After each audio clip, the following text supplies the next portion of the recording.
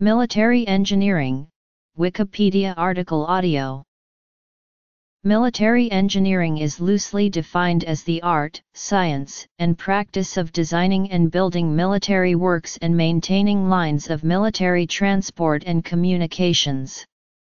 Military engineers are also responsible for logistics behind military tactics. Modern military engineering differs from civil engineering. In the 20th and 21st centuries, military engineering also includes other engineering disciplines such as mechanical and electrical engineering techniques. Origins. Tasks of military engineering. History. Multinational institutions. Military engineering by country. According to NATO, military engineering is that engineer activity undertaken, regardless of component or service, to shape the physical operating environment. Military engineering incorporates support to maneuver and to the force as a whole, including military engineering functions such as engineer support to force protection, counter-improvised explosive devices, environmental protection, engineer intelligence, and military search. Military engineering does not encompass the activities undertaken by those engineers who maintain, repair and operate vehicles, vessels, aircraft, weapon systems, and equipment. Military engineering is an academic subject taught in military academies or schools of military engineering. The construction and demolition tasks related to military engineering are usually performed by military engineers, including soldiers trained as sappers or pioneers. In modern armies, soldiers trained to perform such tasks while well forward in battle and under fire are often called combat engineers. In some countries, military engineers may also perform non-military construction tasks in peacetime such as flood control and river navigation works, but such activities do not fall within the scope of military engineering. The word engineer was initially used in the context of warfare, dating back to 1325 when engineer referred to a constructor of military engines. In this context, engine referred to a military machine, i.e., a mechanical contraption used in war. As the design of civilian structures such as bridges and buildings developed as a technical discipline, the term civil engineering entered the lexicon as a way to distinguish between those specializing in the construction of such non-military projects and those involved in the older discipline.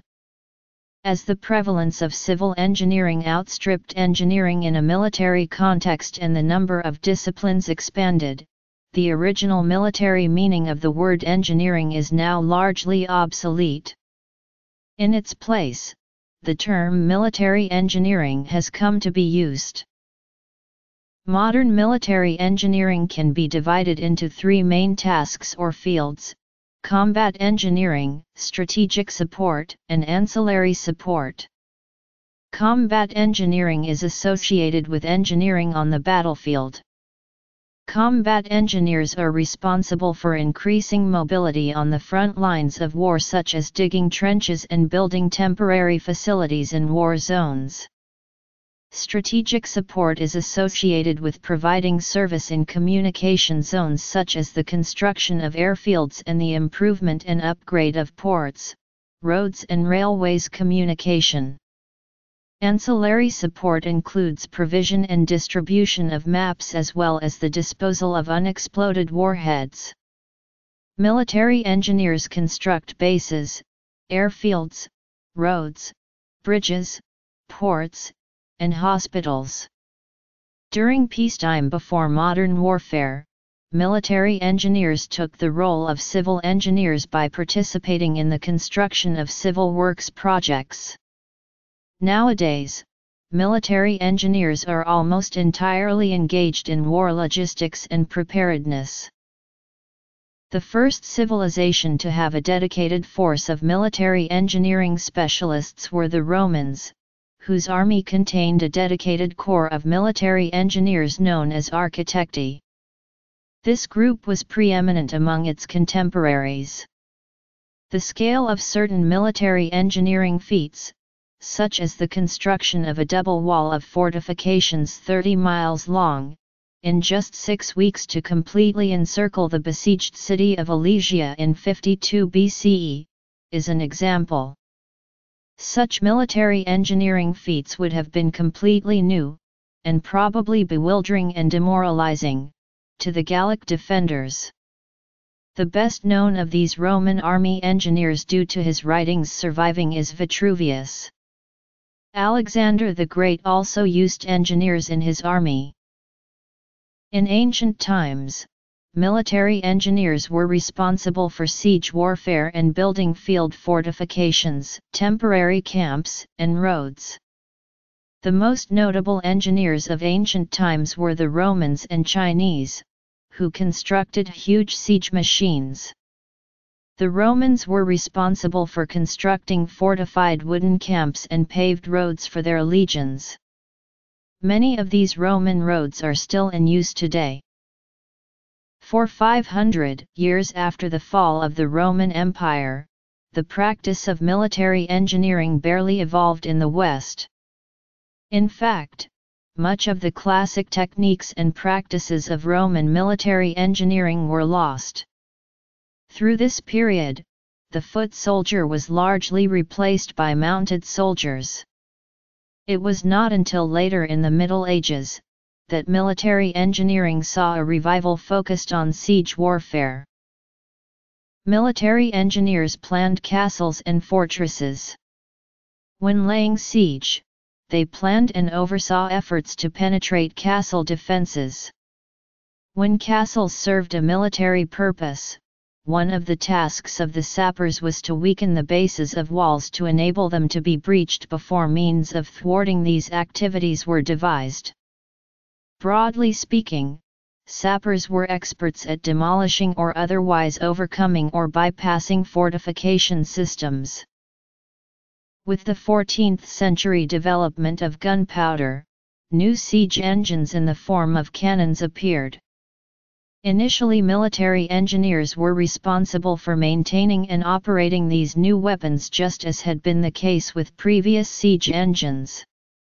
In England, the challenge of managing the new technology resulted in the creation of the Office of Ordnance around 1370 in order to administer the cannons, armaments, and castles of the kingdom. Both military engineers and artillery formed the body of this organization and served together until the office's predecessor, the Board of Ordnance, was disbanded in 1855. In comparison to older weapons, the cannon was significantly more effective against traditional medieval fortifications. Military engineering significantly revised the way fortifications were built in order to be better protected from enemy direct and plunging shot. The new fortifications were also intended to increase the ability of defenders to bring fire onto attacking enemies. Fort construction proliferated in 16th century Europe based on the Tres Italienne design. By the 18th century, regiments of foot in the British, French, Prussian, and other armies included pioneer detachments. In peacetime, these specialists constituted the regimental tradesmen, constructing and repairing buildings, transport wagons, etc. On active service, they moved at the head of marching columns with axes, shovels, and pickaxes, clearing obstacles or building bridges to enable the main body of the regiment to move through difficult terrain. The modern Royal Welsh Fusiliers and French Foreign Legion still maintain pioneer sections who march at the front of ceremonial parades, carrying chromium-plated tools intended for show only. Other historic distinctions include long work aprons and the right to wear beards. The Peninsular War revealed deficiencies in the training and knowledge of officers and men of the British Army in the conduct of siege operations and bridging. During this war, low-ranking Royal Engineers officers carried out large-scale operations. They had under their command working parties of 2 or 3 battalions of infantry, 2 or 3,000 men, who knew nothing in the art of siege works. Royal Engineers officers had to demonstrate the simplest tasks to the soldiers, often while under enemy fire. Several officers were lost and could not be replaced, and a better system of training for siege operations was required. On April 23, 1812, an establishment was authorized, by royal warrant, to teach sapping, mining, and other military fieldworks to the junior officers of the Corps of Royal Engineers and the Corps of Royal Military Artificers, sappers, and miners. The first courses at the Royal Engineers establishment were done on an all-ranks basis with the greatest regard to economy. To reduce staff, the NCOs and officers were responsible for instructing and examining the soldiers. If the men could not read or write, they were taught to do so, and those who could read and write were taught to draw and interpret simple plans. The Royal Engineers establishment quickly became the center of excellence for all fieldworks and bridging. Captain Charles Passley, the director of the establishment, was keen to confirm his teaching, and regular exercises were held as demonstrations or as experiments to improve the techniques and teaching of the establishment.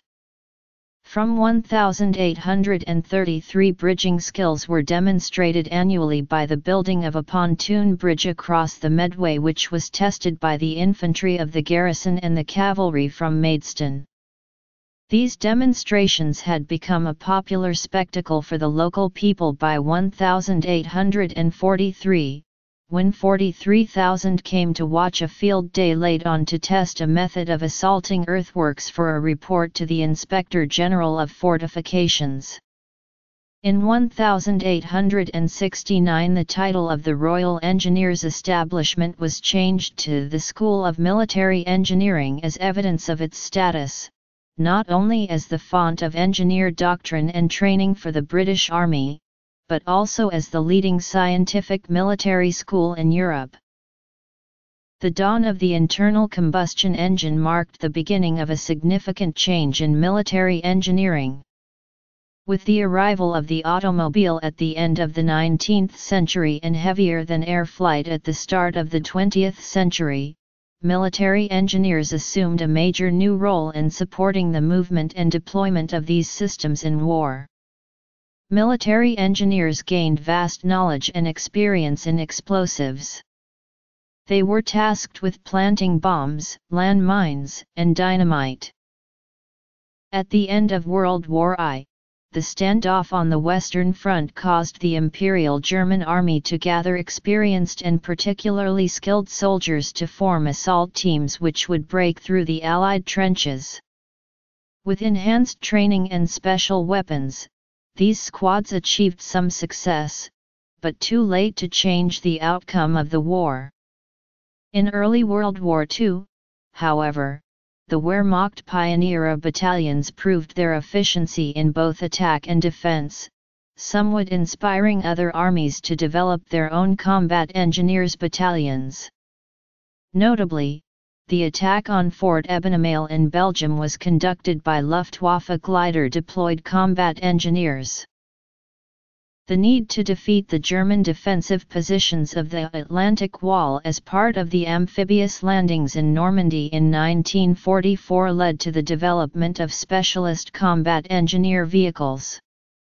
These, collectively known as Hobart's Funnies, included a specific vehicle to carry combat engineers, the Churchill AVRE. These and other dedicated assault vehicles were organized into the specialized 79th Armored Division and deployed during Operation Overlord D-Day.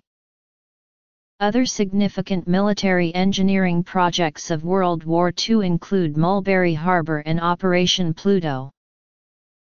Modern military engineering still retains the Roman role of building field fortifications, road paving, and breaching terrain obstacles. A notable military engineering task was, for example, breaching the Suez Canal during the Yom Kippur War. The NATO Military Engineering Center of Excellence is located with the German Army Military Engineer School in Ingolstadt. Prior to becoming a NATO co, the institute was known as the Euro-NATO Training Engineer Center and it was located in Munich.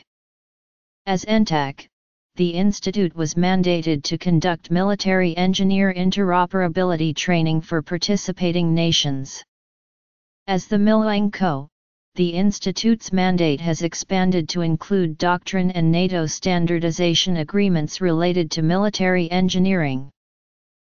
Military engineers are key in all armed forces of the world, and invariably found either closely integrated into the force structure, or even into the combat units of the national troops. The Danish Military Engineering Corps is almost entirely organized into one regiment, simply named Ingeniørregimentet. South Africa, South African Army Engineer Formation. The prevalence of military engineering in the United States dates back to the American Revolutionary War when engineers would carry out tasks in the U.S. Army. During the war, they would map terrain to and build fortifications to protect troops from opposing forces.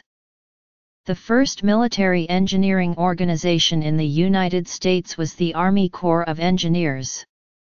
Engineers were responsible for protecting military troops whether using fortifications or designing new technology and weaponry throughout the United States history of warfare. The Army originally claimed engineers exclusively, but as the U.S. military branches expanded to the sea and sky, the need for military engineering sects in all branches increased. As each branch of the United States military expanded, technology adapted to fit their respective needs. United States Army Corps of Engineers, Air Force Civil Engineer Support Agency, Rapid Engineer Deployable Heavy Operational Repair Squadron Engineers, and Prime Base Engineer Emergency Force, the United States Navy Construction Battalion Corps and Civil Engineer Corps, United States Marine Corps Combat Engineer Battalions.